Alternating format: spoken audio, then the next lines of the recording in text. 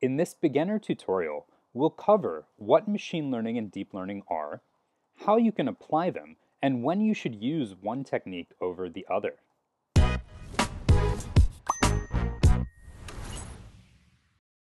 To start with, machine learning and deep learning are both forms of artificial intelligence. And believe it or not, AI arose in the 1950s and 60s in order to simulate human decisions and judgment. Here's a screenshot from a very early AI called Eliza. And Eliza tried to simulate a therapist. So it would have a chat with you where you could ask it questions and it could ask you questions. And AI is all about building programs that can make decisions like a human. You'll hear a lot of hype about AI, but it's really just code and data. There's no magic involved. And today I'll show you under the hood how some AI algorithms work. So I wrote some code here that loads a pre-trained deep learning model by an organization called Big Science, and then it asks the AI to explain what AI is. And here's the output of this code. It's an explanation of AI. And the explanation is that AI is just a computer program that processes data and makes decisions. So let's learn a little bit more about how humans make decisions and about how we teach machines to do the same thing. Let's say we wanted to predict tomorrow's temperature. We might look outside and make a very simple rule. We might decide that tomorrow's temperature is going to be the exact same as today's temperature. It's not a very complicated rule, but it actually works decently well. And let's see how well it works. We're going to write a little bit of code. So we'll import a Python library called pandas that helps us work with data. And then we'll load in a data set of weather observations. So these observations are from November 20th, 2022 to November 26th. So each row here is 1 day's worth of data. The Tmax column is the maximum temperature that day, and the prediction column is our prediction for tomorrow's temperature. And as you can see, it's the exact same as the Tmax column because we're just predicting that tomorrow's temperature will be the same as today's temperature. All right, once we make predictions, we want to be able to see how good they are. And to do that, we can calculate the error of our predictions. And we're going to calculate error by just subtracting the actual value, so tomorrow's actual temperature, from our predictions. So what we'll do is I'll read in another set of data that has tomorrow's temperature. So I didn't explain this earlier, but I'm using the pandas read CSV function, which reads in a CSV file, which is basically just like a sheet in a spreadsheet. And it lets us use that data in Python. Then I'm going to calculate a column called error. And this column we get by subtracting our predicted temperature from tomorrow's temperature. So tomorrow's temperature is in this column Tmax tomorrow. And we take the absolute value, which just removes any negative signs. So it gives us the difference, but just the absolute difference. And then we can take a look at our observations data, including this error column. Okay, so we now have 4 columns, the same Tmax and prediction column we had before, but we also have tomorrow's temperature in a column. And here's the error between our predictions and tomorrow's temperature. So in some cases, the error is pretty small. We're just off by 1 degree Fahrenheit, but some of our predictions are pretty far off. All right. It's hard to just look at a bunch of different error numbers, like in the table we just saw, and actually figure out how good the algorithm is. So usually what we do is we turn that into a single error metric. In this case, we'll just take the average of all of the errors, and that's called mean absolute error. So we take the error column from our observations data, and we just take the mean of that column, which is just the average of that column, which gives us 3.28. So that's our average error across all of our data. And it just makes it easy to evaluate how good or bad our technique for prediction was. That's what this error metric is doing, telling us how good or bad our prediction was. So on average, our prediction is 3.28 degrees away from the actual temperature. And usually we want this error to be as low as possible, right? We want to make a really good prediction. So we want to try to shrink this error. And to do that, we can use a technique called expert systems. And expert systems were very, very popular in the 1980s. They were part of a big AI wave then. And in expert systems, computers run human generated rules to make predictions. So for example, we might make two rules. So we might say tomorrow's temperature is going to be the average of the temperature over the past 5 days. And we might say if today is more than 5 degrees warmer than yesterday, add 2 to tomorrow's temperature. So these two rules help us make a prediction. And then we can tell a computer to actually evaluate these rules to make predictions. So I'll write a little bit of code that will do this. So I'm going to read into a pandas data frame this CSV file, experterror.csv, where I've already applied these rules and calculated the error. And then just like before, we're going to take the mean of the error column. So first, let's see what this data looks like. Take this off.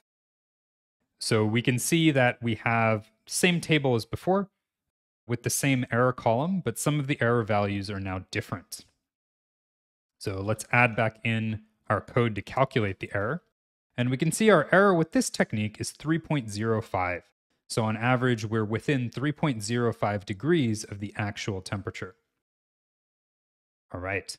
So that's expert systems. Now we can move on to actually thinking about machine learning.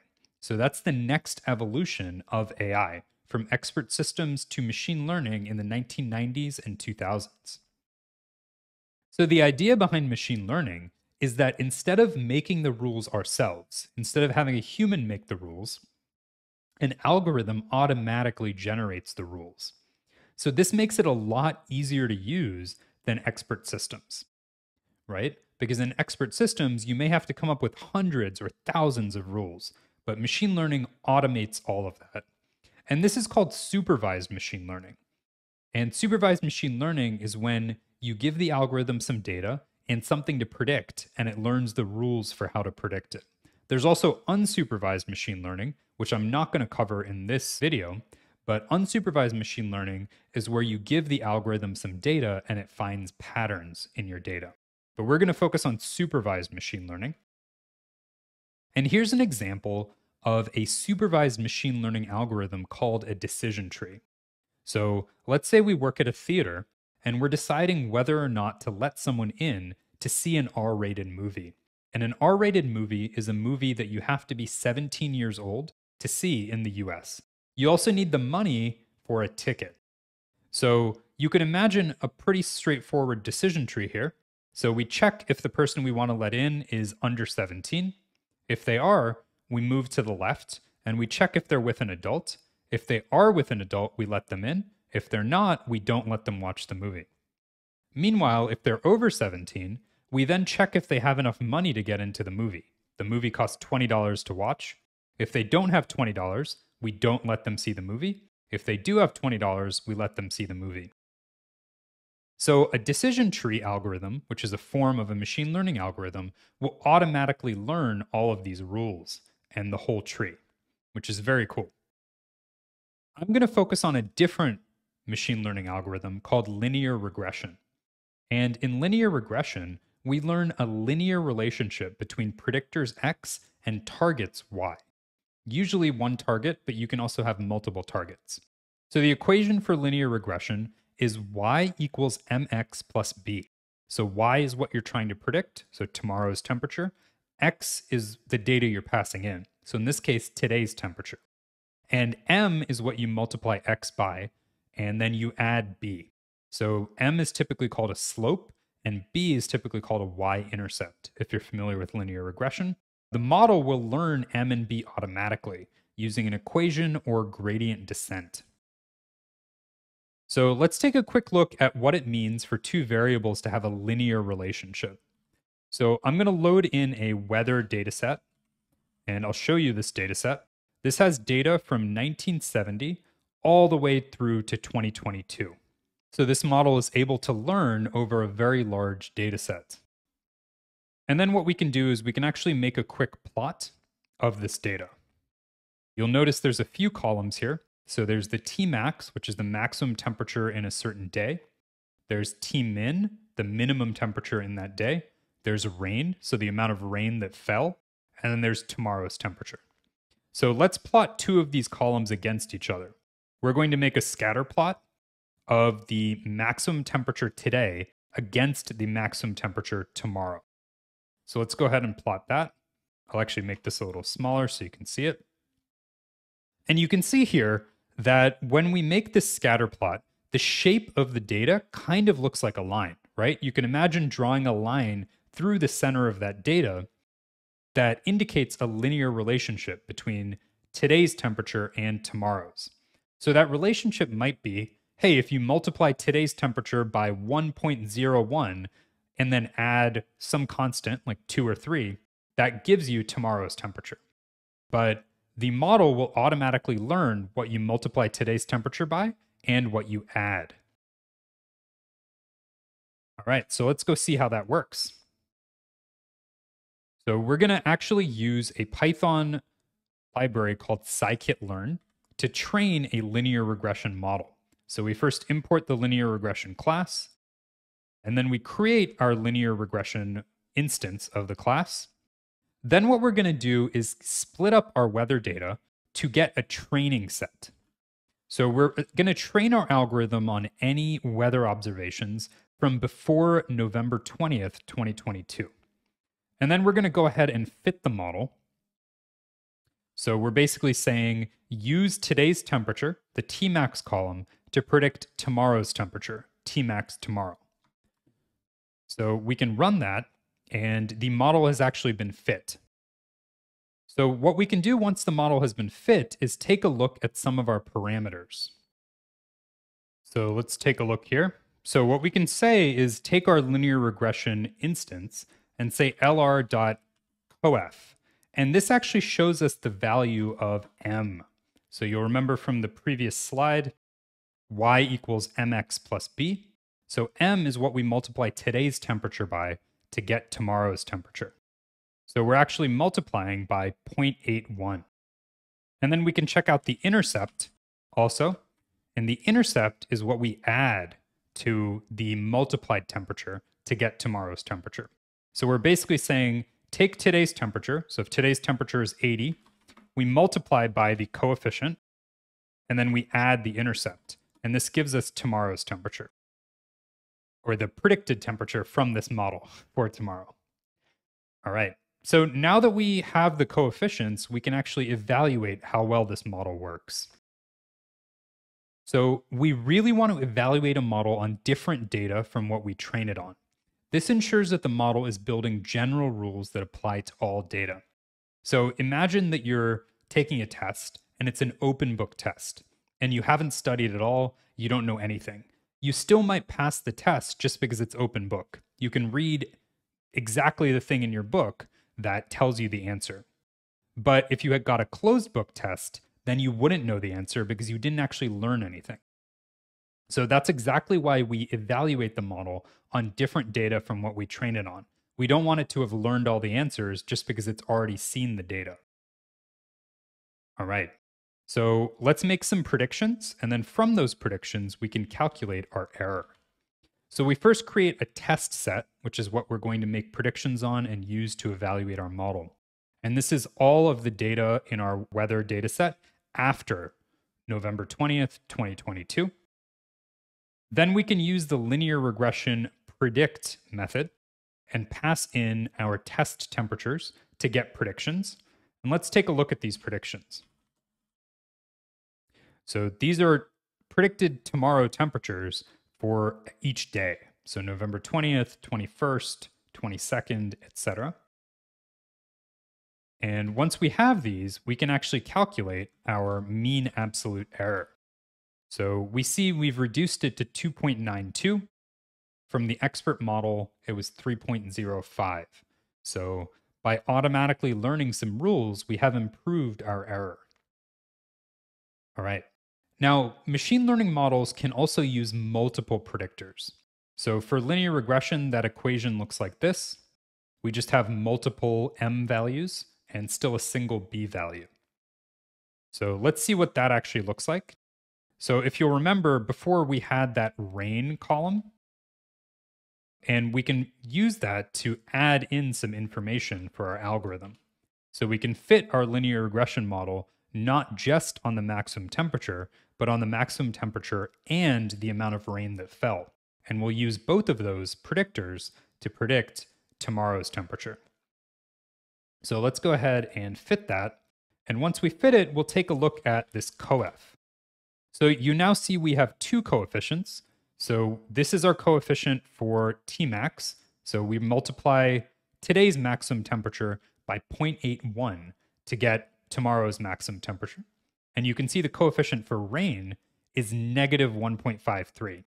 So that means, basically what this means is if it rained today, our model thinks that it's going to be cooler tomorrow, which makes sense, right? If it rains one day, usually it's cooler the next day. So that's what this negative coefficient means. We're going to multiply the amount of rain that fell by this amount and add it into our equation. And we can also take a look at our intercept, which is B. That's going to be 12. Okay, so we can use this linear regression model to create predictions. So similarly to what we did before, we'll call the predict method, but this time we'll pass in Tmax and rain. And then we can calculate our mean absolute error. All right, 2.89. So let's go back to the previous screen, 2.92. So we can see we did a little bit better here by adding in an extra predictor, rain. All right, so generally the best way to reduce error in a machine learning model is to either give the model more data, so more rows of data, more observations, or give the model better features to make predictions with. So in this case, we can actually add some extra columns that tell the model more about how the data is organized. And this is called feature engineering. We're not going out and gathering more data, but we're actually giving the algorithm a better view into the data we have. So for example, we could add a column that shows the average temperature in the last 7 days. So not just today's temperature, but the average over the past week. We can also give the algorithm the ratio between today's temperature and the average temperature. And the model can use these two columns to make better predictions. Now, eventually all algorithms will hit a point where error can't be reduced anymore. So you can't just keep feature engineering and keep getting better and better performance. There is a point where you have to either add more data, switch to a better model, or just accept that you can't actually model it any better. All right, so let's see how this is going to look if we do a little bit of feature engineering. So we'll create our average temperature column. So this is going to be the maximum temperature, the rolling average of the maximum temperature over the past 7 days. Then we'll add in a temp ratio column, which is the ratio between today's temperature and the average temperature over the last 7 days. And we're going to remove any rows that are missing. Okay, let's take a look at what this looks like. All right, this table is a little hard to see down there, but you can see that we added in these two columns. So average temp is the average temperature over the last week, and then temp ratio is the ratio between today's temperature and the average. I did this drop NA just to remove some missing rows at the beginning. If you're familiar with pandas, you'll know what that did. Okay, now what we can do is we can take a look at our training data set again. So our training data set is all of our data up until November 20th, 2022. And then we can go ahead and fit our model again. But this time we're adding in these two extra columns, these extra predictors. Okay, so we'll go ahead and fit that. Okay, and then let's continue. Once we fit the model, we can again create our test set, which is everything from November 20th, 2022 onwards. We can generate predictions similar to what we did before. We're passing in these two extra columns. And we can again check out our mean absolute error. And we can see it's down to 2.69, which is a pretty big improvement from our last model. So feature engineering has helped us actually really reduce our error. All right. Now let's move on to deep learning. So machine learning automatically makes rules for predictions using features. So unlike an expert system, machine learning automates creating the rules. Now, if we want to reduce error with machine learning, we usually have to do feature engineering to add better and better features. The cool thing about deep learning is it automatically makes the features and the rules. So you don't need to do feature engineering because the deep learning algorithm will automatically do the feature engineering for you. And how it works is you input some data, and the neural network has hidden layers. Deep learning models are also called neural networks, so those two are interchangeable terms. The neural network has what are called hidden layers, and your data flows through these hidden layers. And in the hidden layers, the model generates new features. And these new features look a lot like the feature engineering we just did. So they can be ratios between columns, rolling averages, all kinds of different things you can create out of these hidden layers. Okay. So that is at a high level how a neural network works. Let's dive a little bit deeper and take a closer look. Deep learning repeatedly applies linear and nonlinear functions to generate a prediction. So here's an example of a network. Y equals ReLU W1B plus W1X plus B1. So you might notice that this looks a lot like our earlier linear regression model. And it does actually have a lot to do with linear regression. This is basically applying a linear transformation to our X values, our input data. And it's adding, again, something similar to a y-intercept, but this is called a bias in deep learning, and this is called a weight, or a set of weights. And ReLU is a nonlinear activation function that we apply on top of our linear transformation. And neural networks are really just a series of nonlinear transformations and linear transformation. So here's an example of a two hidden layer network. So this is hidden layer 1, and that's the inside. And then outside, we again do another linear transformation and another nonlinear transformation. So that's the two-layer network right there. So let's take a deeper look at how this works. You can see at the very bottom here, that's an example of a neuron in deep learning. And you can see that data flows into the neuron, and the neuron applies an activation function and then spits out a value, which if it happens at the end of the network is a prediction. If it happens in the inside of the network is a value for the next hidden layer. All right. And we use an algorithm called gradient descent to automatically find the correct values for all of the W's and B's, all of the weights and biases. Okay. So let's actually do a little code example of a deep neural network.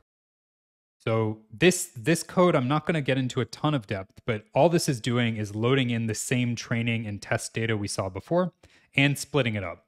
So train X will be our predictors, and train Y is what we're trying to predict. Same with test X and test Y. So let's go ahead and run this.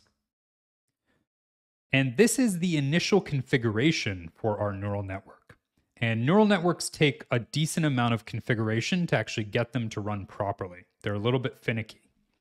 So we have to configure a learning rate, and a learning rate essentially defines how quickly the network gets the correct weights and biases. If you set it too high, the network will change the weights and biases too fast and never actually get the correct ones because it actually changes so fast that it misses the correct values. If you set it too low, the network will move towards the correct values very, very slowly, and it'll just take forever to run. So it does take some trial and error to set the correct learning rate. This layer configuration configures the layers of our neural network. So our neural network has this input data, which is just the number of columns in our train X data. The next layer will actually generate 20 different features for each of our rows in our X data. Then the next layer will generate 10 features. So it'll actually turn those 20 features into 10 by combining them and summarizing them. And then it'll summarize those 10 features into one feature, which is our prediction. So that's kind of the general configuration of our network. And then this line just sets up the layers correctly. And we can actually take a look at our first layer of our network here. And we can see it's just a bunch of numbers. So these correspond to our W and our B values, our weights and our biases, which is what the network is learning. Okay. Now we can actually use this network to make predictions. So in deep learning, you usually want to feed the same piece of data into the network multiple times. So it has multiple chances to actually learn from the data. So what this outer loop does is it's just going to loop 5 times. So we're going to feed each piece of data into our network 5 times. This loop loops over every piece of our data and feeds it into the network. All right. And then the call here, this call is a little bit complicated. Actually take that up. What this does is it basically goes through each row in our data. It sends that row of data into our neural network. The neural network makes predictions. Then it figures out if those predictions were correct or incorrect. So it makes predictions using this. That's our train X. Then it figures out if they're correct or not using train Y. And if they are very incorrect, then it goes back and it changes its weights a lot. If they're a little bit incorrect, it goes back and it changes its weights a little. And over time, its weights and its biases will be tuned to actually make correct predictions. So let's go ahead and run this code. Okay, so our network has been trained. And once we train it, we actually want to make predictions. So to make predictions, our network will basically follow these steps. It'll take in our data. It'll multiply it by W1, so that first set of weights. It'll add the first set of biases. Then it'll apply our nonlinear activation function.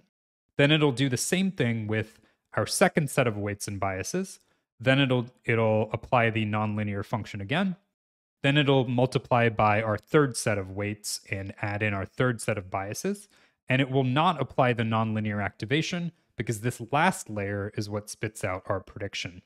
So this is layer 1 of the network, layer 2, layer 3.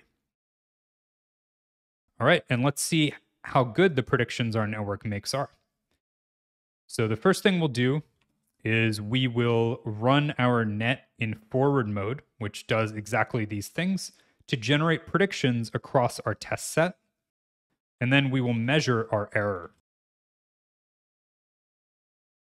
So our error here is 2.88. It is about the same, a little bit worse than our latest machine learning algorithm. And I'll talk a little bit later about why that happens and when to use machine learning and when to use deep learning. Okay, so in summary, machine learning and deep learning both automatically learn prediction rules. Machine learning requires a lot of feature engineering at times, but deep learning automatically engineers features. That doesn't mean you don't need to clean your data, make sure you have the right columns. It just means you may not need to actually create new features just for the algorithm. Machine learning is usually better for tabular data, which is the type of data we just worked with. So it's data that's like an Excel sheet, like a table. Machine learning is usually better there because that data is already structured, so the algorithm doesn't have to learn the structure of the data. Deep learning is really good for times when you have to learn the structure of the data, like if the data is just free text or images, like you've seen with algorithms like Stable Diffusion or GPT. Deep learning can automatically learn the structure of that data and generate a good response. In general, deep learning needs a lot more data, time, and parameter optimization than machine learning. It's a lot more finicky to get it to work. But when it does work, the results are incredible. And it's usually a little bit harder to understand why a model is making a prediction with deep learning. Deep learning models are sometimes referred to as black box models because data goes in. It's not easy to tell what happened inside to cause a certain prediction, and a prediction comes out. Whereas with something like linear regression, we saw that we can easily look at the coefficients and understand what they mean. So this is an active area of research, and there is a lot of work trying to make deep learning models more interpretable and explainable. But it's not always easy to tell how or why a deep learning model made a certain decision. So at a high level, this is the difference and when to use one or when to use the other. There's a lot of special cases. The field is moving fast. Things may change. Sometimes the best way to tell the right technique is honestly to try both and see what works given your error metric. As long as you have a strong error metric and you're able to measure it effectively, you can actually tell which one is better for your specific data. All right. Well, I hope you enjoyed this walkthrough of deep learning and machine learning. And if you want to learn more, please check out our Dataquest courses on both. We just launched a lot of new machine learning and deep learning courses.